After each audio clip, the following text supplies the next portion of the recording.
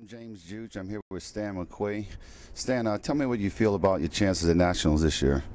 I'm very excited. I'm very motivated this year. I think I have really good chances. I couldn't tell you who my competition is, but all I can say is I feel like I've done my homework this year. I took 2 years off from 2004 and put on about 13 pounds of muscle, so I'll be stepping on stage as a light heavyweight.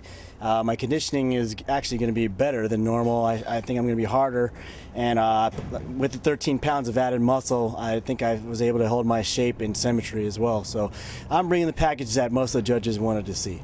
I've had the pleasure to work with Stan McQuay for years. He's got one of the best physiques in the business, and I'd love to see him take it at the Nationals this year. Good luck. Thanks, Robert.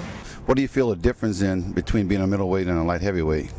Oh, big difference. At this show, I feel a lot more comfortable because of my height, I get to cruise into the light heavyweights and not have to worry about sucking down 176 pounds. So I feel a lot more comfortable, a lot more natural, and it just feels I'm more at ease. And your preparation for this show, being a light heavyweight from a middleweight, how do you feel about that? Was it different? How did it feel different to you? Preparation was actually a lot different. I actually started training harder again, like I did about 5-6 years ago. I trained much harder. I've been working with a few different guys. One everyone would know, which would be Kevin Leroney, who's helped me put on 13 pounds of muscle this year. So I trained much harder. I dieted a month longer and actually incorporated cardio into my routine, which I haven't done in 6 years.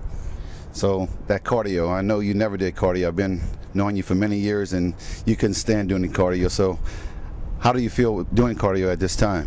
In the beginning, I was really skeptical about hopping on the treadmill and the step mill because, I have such a fast metabolism, and losing that weight, I was really scared of losing most of the weight that I was able to put on. But as time went on, you lose most of the junk weight right off the bat. And as long as you're doing, low impact at your target heart rate, you're actually going to burn all that extra body fat off in your glutes and your hamstrings off much more efficiently and much faster. And actually, as long as you keep your diet up to par, as you're going to be able to keep the muscle on. Right.